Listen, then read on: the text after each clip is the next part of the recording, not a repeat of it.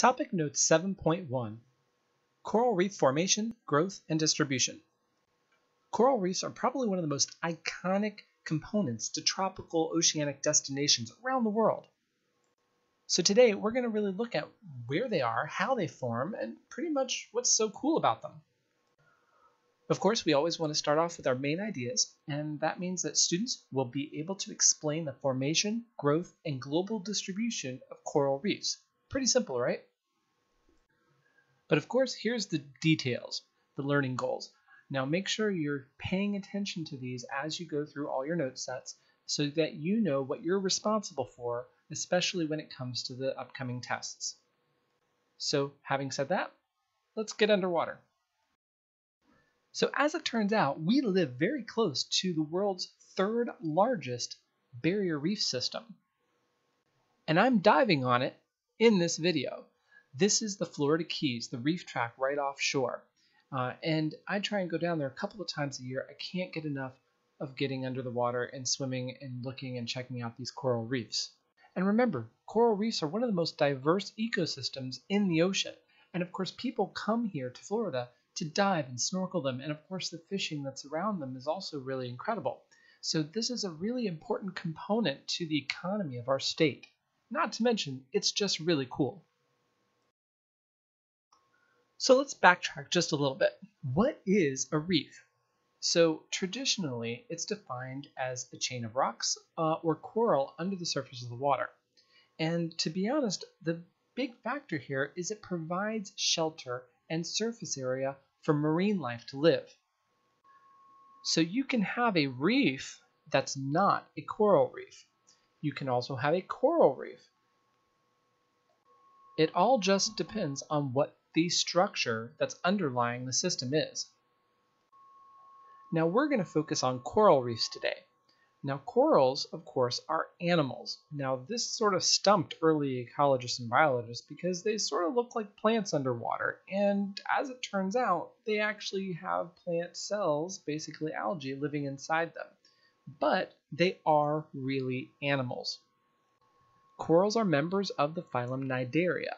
And the major characteristic for cnidarians is stinging cells. And you might know this if you've ever been stung by a jellyfish, because jellyfish are also in phylum Cnidaria. But the really force behind the developing these massive coral reefs is the fact that these corals lay down calcium carbonate as their skeletal system. And they expand on that as they grow, creating these massive reef formations. Now the picture on the top is a live star coral. And if you take the living tissue away, what you get is what you see on the bottom. Now, as just a side note, beyond just corals, there also are some calcareous algae that also help build the structure of the reef as well. Now, corals that are found in tropical regions build these large coral reef structures. And they are what we call hermatypic corals. And they produce these large reefs in relationships with these small symbiotic plant cells called zooxanthellae. And these zooxanthellae are found within the tissue of the coral. And you only see this particular relationship, and it is mutualistic, in the tropics. Now, as you might have figured out, there are corals that live outside of the tropical zone, and some in the tropical zone that do not build coral reefs. They are called ahermatypic corals. And they do not house that symbiotic algae. This is actually a picture of a coral called Tabastria, and I actually find it sometimes under pilings, under docks, or under ledges in the reef, where it doesn't have any exposure to sunlight. They are feeding primarily on zooplankton. So now let's go back to hermatypic corals and stony coral colony formation. Now these massive coral colonies have to start somewhere, and they can start by a fragmentation, which basically a little piece of coral breaks off of a larger coral, lands somewhere, and it starts to grow, or they can go through sexual reproduction. So in sexual reproduction, we basically begin with a planktonic planula larvae, and that's what you see on the left there. And that larvae will float around and eventually settle on a hard substrate. That larvae will now metamorphose into a little coral polyp. And from there, that coral polyp will start to secrete calcium carbonate, and it will create this little cup called a corallite. Now, from this point on, it will go through asexual reproduction in the form of budding.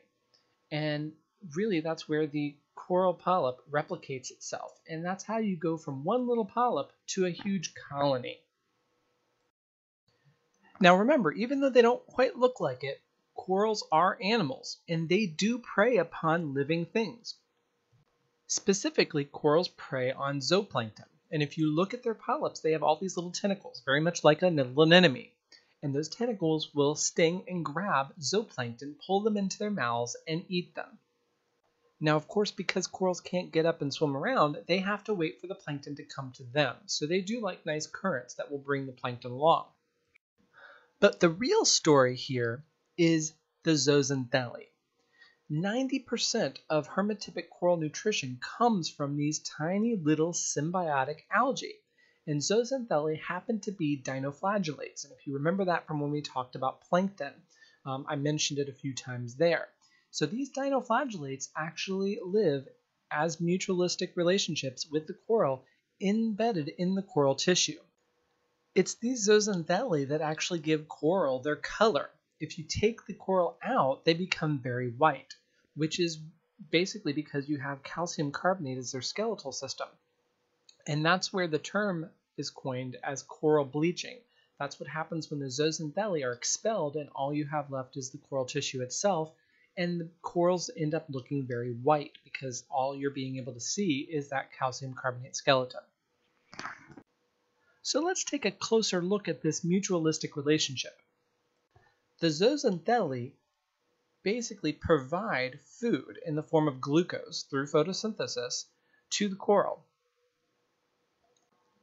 Along the way, they also provide amino acids, oxygen, which of course is a byproduct of photosynthesis, and it removes CO2, which of course also is part of photosynthesis. So what does the zooxanthellae get out of it? Well, the coral provides a suitable place for the zooxanthellae to live. It basically provides a protected home. It also provides an in-house source for carbon dioxide for photosynthesis and, of course, something that's really important to growing plants and algae, and that's nitrogen. Now remember, when we talked about productivity in the open ocean, we mentioned that it is a nutrient-limited environment. So the phytoplankton out there are really governed by inputs of nutrients. Coral reefs tend to grow in areas that are nutrient poor, so the water can be very clear for them. So by embedding themselves in the coral tissue, they're basically providing themselves with an in-house source of nutrients and nitrogen. Now there's another aspect of this relationship that we're actually still learning about even today. When these hermatypic corals have a healthy population of zooxanthellae living within their tissues, the calcification rate, or the rate at which the corals lay down calcium carbonate and build their skeletons and get larger, that rate is high.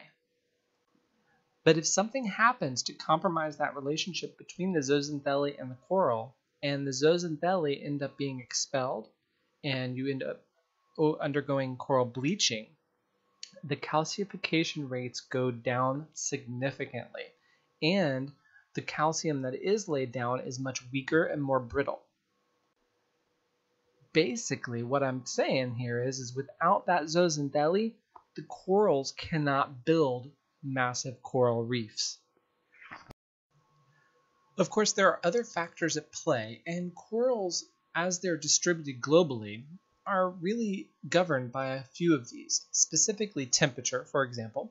It needs to be somewhere between 20 and 25 degrees Celsius. And if it's below 18 degrees Celsius, corals really aren't going to survive very well. Now remember, I am talking about hermatypic reef-building corals here. There are, of course, corals that do grow in colder climates. Then we have depth and light. Now, of course, if you have a photosynthetic algae living in your tissues and you're dependent on it, that algae needs to be able to see sunlight. So obviously depth and light are going to have a factor here. And generally what we say is anywhere between about 25 meters or less. And of course, the more murky the water would be, the shallower you would have to have coral. Now, salinity also is a component here as well. Corals like regular old oceanic salinity without a whole lot of freshwater input. So usually we're talking anywhere between 32 and 35 parts per thousand.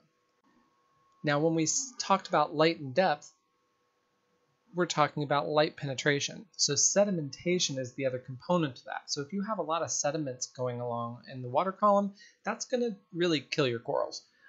This is why you don't see a lot of coral reefs right at the mouths of rivers, even if it is in the tropics, or very limited coral reef growth, because they do need clear water. Also, if you have dredging operations in the area that's going to silt up the water, you can cause a lot of damage to the growing corals in the area. And of course, another limitation is emergence into air. Corals really don't do well if they're exposed to air, especially for more than an hour or two, which is why most corals are going to grow under the low tide mark. Which is why if you look at a coral reef, especially the crest of the coral reef, you're going to see corals growing up to a certain point and then stopping, almost like somebody just cut them off with a knife or something in one level. That's because all of the corals are growing up as high as they possibly can, and then they just can't grow any higher because of the water level. They can't expose themselves permanently to air. So if you take all these factors and sort of work it in globally, this is a diagram that basically shows you all the little red dots are coral reefs around the world, and you'll notice that they generally occur in the tropics globally. And of course, they're also going to be in areas where we know we have nutrient poor and clear water relatively regularly.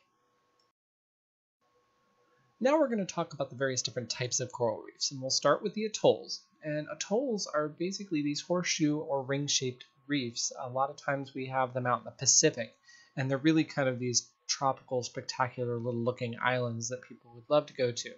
And they have a very specific formation pattern, which we'll talk about in a minute. Next, we have barrier and fringing reefs. Now, these are going to occur next to land masses. And really the difference between the two is a barrier generally is separated from the land by a good bit of distance, 5 miles, 10 miles, something like that. A fringing reef is going to exist right there along the shoreline, very close to where the beach is. Patch reefs are generally small little, exactly what the name is, patch reefs, and literally they tend to be found behind the barrier reef and the fringing reef, or between the barrier and the fringing reef and the land component that they're in. And so you'll see these all over and they'll be mixed in. You'll also see them in the lagoons within atolls as well. So now let's talk about the evolution of a coral reef and its formation. And interestingly enough, this theory was first postulated by Charles Darwin after his voyage of the Beagle. So people focus on Charles Darwin in terms of his theory of evolution, or specifically natural selection, but he did make a lot of other really important discoveries and observations all around the world. Now, of course, his ideas on corals also were developed throughout the later years with other scientists, and so now we call it the Darwin-Dana-Daly theory, or the subsidence or compensation theory. Lots of names, I know, but they all basically mean the same thing. And here is how it starts. It starts with a fringing reef that forms around a newly formed volcanic island. Now, of course, after the volcano is formed, eventually the water and the wind and everything will start to erode the island away, and it will start to subside, or basically sink, through those processes. So here's what happens. That fringing reef is going to try and keep up with the sinking rate of the island. And as that happens, if the subsidence is equal to the rate of coral growth upwards, then the fringing reef will eventually become a barrier reef. It'll become a little bit more separated by whatever's left of the island. Eventually, the island itself will completely disappear, and you're only left with that barrier reef ring and a lagoon within the middle of it. Now, the lagoon itself tends to persist because you tend to have a lot of sedimentation rates, basically from other living organisms that growing and depositing their exoskeletons and coral fragments and things like that in there. So it kind of keeps it up over time. And that is how a coral atoll is formed. So to confirm this theory, what scientists did is they drilled into the limestone, basically the old coral rock, until they ran into the volcanic rock below. And sometimes this can be very deep. In the Marshall Islands, they found that volcanic rock under 1,283 meters of limestone, basically 60 million years of coral growth.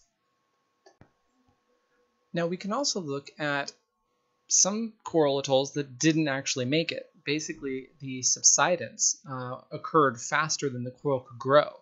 And we know this by looking at the geology of seafloors. We have these structures called guyodes, which are basically these little flat-topped mountains underwater. And what really happened here is the erosion was so fast that as the volcanic island eroded, the corals couldn't catch up, and eventually you ended up with an underground or underwater seamount that's very flat. Now, of course, fringing and barrier reefs do occur in other areas, not just atolls, and they will occur against continents and other land masses. And again, you think about this, corals need to be shallow, and so they need those continental margins or something to be on to be able to be shallower. Open ocean doesn't really work for them. Generally, both fringing and barrier reefs tend to be much younger, especially in the Atlantic Ocean, where we're looking at anywhere between 10 to 15,000 years ago.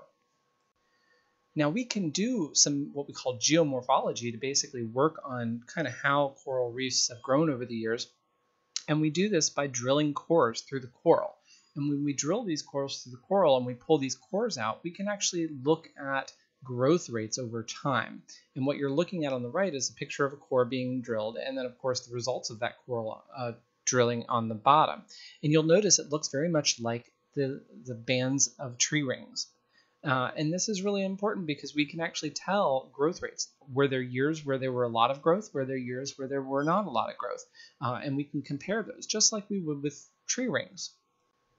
We can also do some carbon dating. So for example, carbon-14 decays to carbon-12 over time. And so we can look at the ratio between those two to determine the age up to about 50,000 years. So in terms of short-term geology, we sort of can get an idea of what the oceans were like using these coral corals. Now you might say 50,000 years is not short term. Well, to geologists it really is. Remember, humans live a very, very short lifespan compared to the geologic history of the Earth. All right, that's enough for me. It's time to turn it over to you. And your in-depth question today is, what would happen to coral reefs if sea levels rise too fast? So I want you to think about that and remember to do your summary notes, and we'll see you next time.